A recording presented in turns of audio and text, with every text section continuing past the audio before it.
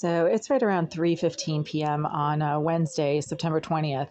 And I'm sitting here trying to scramble to get ready because I'm supposed to meet a friend this evening at 7 to see a play at the Huntington Theater. She's a real big fan of theater and of Broadway productions and all things, arts and performing arts. And so hanging out with her usually means going to like a theater production or some kind of an event like that. And I was really excited to be going out on a Wednesday.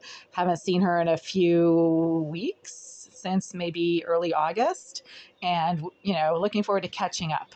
All of my friends are exactly my age and deliberately child free.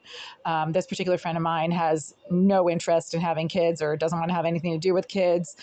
She's an only child and was raised without other kids around. So she's just not a kid person. And we have that in common. So we get along pretty well.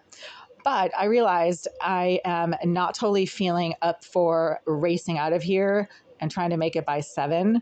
I had a lot of stuff going on last couple of days, and my uncle passed away, and I've been communicating with family on and off and sending some emails, and it's been kind of interrupting everything else I need to do.